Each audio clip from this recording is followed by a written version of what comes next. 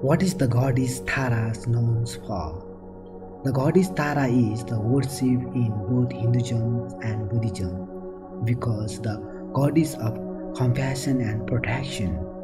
In Hinduism, she is a shape of the woman's primordial electricity known as shakti.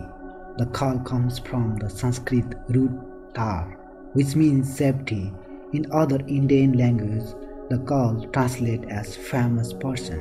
Definition: what does the goddess Tara suggest?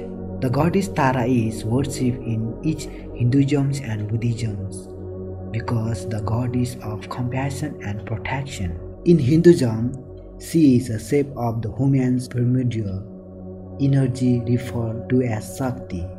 The calls come from the Sanskrit root tar, meaning protection. In different Indian languages, she name interpreted as megastar.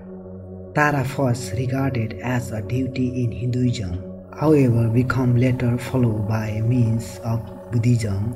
In reality, in some traditions, she is taken into considerations the God's Buddha. In Tibetan Buddhism, she is the maximum popular deity worshipped nowadays.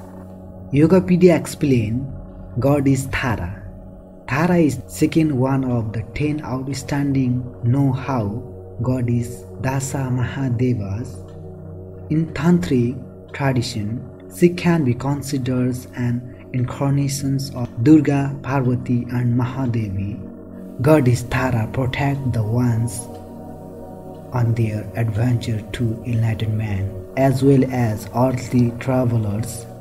In some traditions, Tara appear in one of a kind forms. The two find recognized versions of her are White Tara, the embodiment of compassion and peace, and Green Tara, who the first red protects and overcomes of boundaries. Two of the yoga poses that honor the goddess Tara are famous person pose, Tarasana, and seated Tara. In big name pose, the yogi sits in butterfly pose, grabs the FT and fold ahead in seated Tara.